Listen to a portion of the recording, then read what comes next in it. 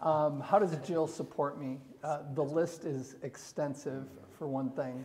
But one way in particular that she supports me is that she grounds me. She speaks truth into my life, and she lives that, so that when I get all kind of frazzled and in my own head, she brings me down to what really matters, and that is loving people and loving God. Rachel also, yeah, does that. Rachel is the person who listens to me the best. Here's what I'm saying. Here's what's behind what I'm saying. Speaks that truth back to me also, but all kinds of grace and compassion with that as well. So I always know that when I've got something I need to talk about, I can go there and she will listen. I always thought I was that person for you, Joel.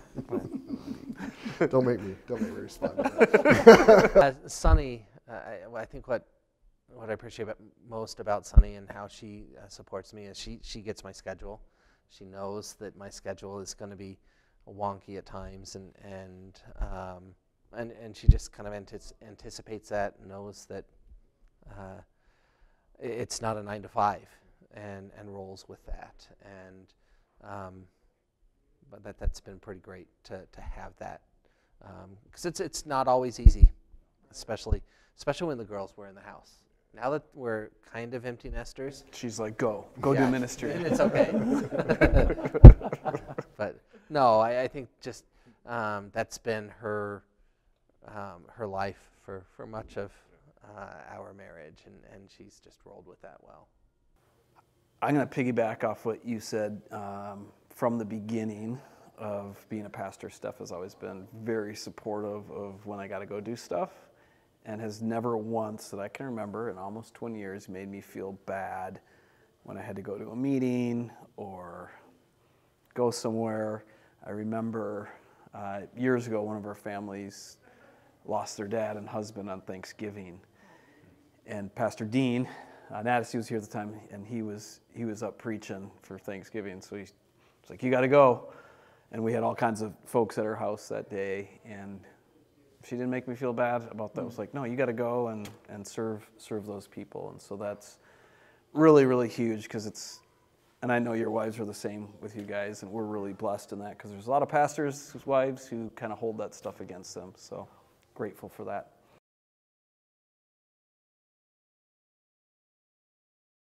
I love Stephanie's sassiness and her sense of humor. So she is very introverted, and yet she's very funny. And so when we're at home, she's funny and sassy. And I love that about her. It keeps things interesting around our household. So I really love that about you, Stephanie. What do I like? What do I love about my wife? We kind of have the same likes, the same interests, and it's pretty great. We both are Nebraska sports fans. I was going to say, both love watching tennis, playing tennis. Mandalorian. Yeah. Who's sharing this? Oh, sorry. Yeah. Sunny doesn't play as much tennis as she used to, but boy, we sure love watching it. Watching March Madness. This has been great. And yes, there's a small part of Nebraska football and everything else that also occupies our lives. But we'll sit and watch movies together and just spending time together. I love that we can spend time together, on those times where we can. I tell Rachel all the time that she's my favorite human, and she really is. She's not so much sassy, maybe like Stephanie, but she's got I call it a stealth sense of humor. So she's a kindergarten teacher, and you'd sort of have a picture of a kindergarten teacher there, and she definitely fits some of that. But she'll, if you're not paying attention, she'll come around with just something that'll knock you down laughing, yeah, you don't see it coming, but man, she's funny.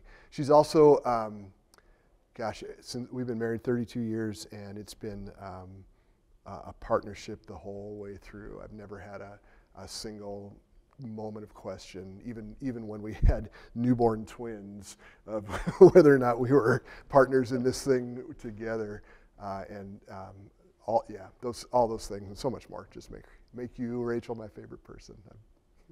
Wow, again, extensive list, and everything you guys said is just so fantastic. Two things. I have a sassy wife as well, and she is hilarious. And but I want to focus on this. So at the end of the night, okay, she can crack me up, and she's silly, and we dance in the kitchen and all that sort of thing. But at the end of the evening, one of my favorite things, one of the things I love the most about Jill, is that we'll just turn the lights down low. She'll go over to the grand piano, and I can just sit on the couch, and she just plays the most beautiful classical music. And I love classical music, and it's like she's my therapist, you know? It just is so comforting and peaceful for me. So Jill, thank you. Thank you for using your incredible gifts, even not just in the context of a worship service, but in the context of our home, how you minister to me in that way.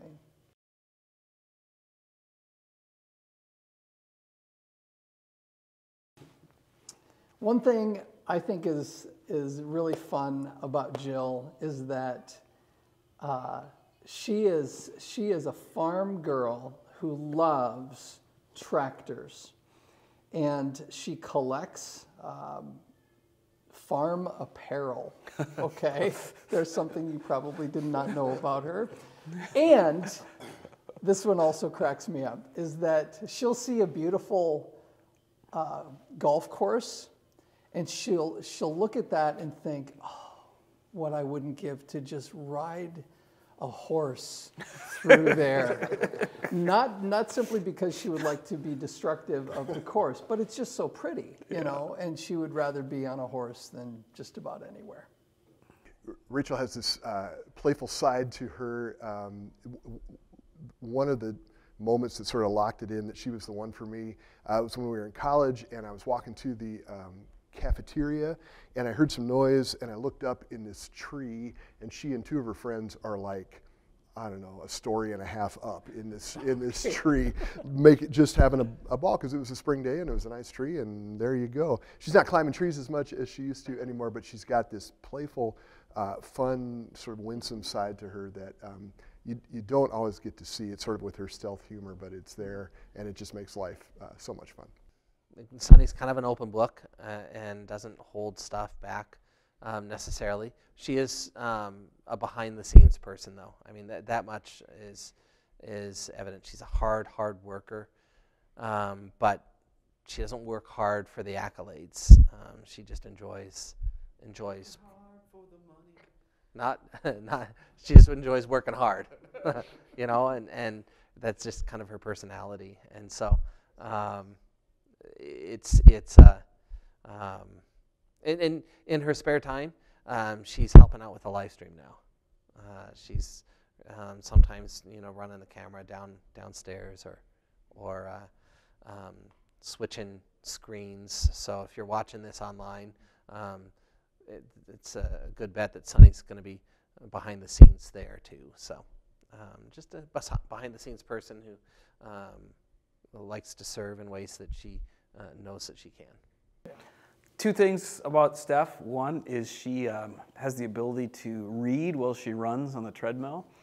I don't know how she does it, but she's a voracious reader, so she reads all kinds of stuff and like 50 devotions and through the Bible 12 times a year. I don't know often, but loves to read. So that's one thing kind of on the serious side. On the playful side, she's an expert at Dr. Mario.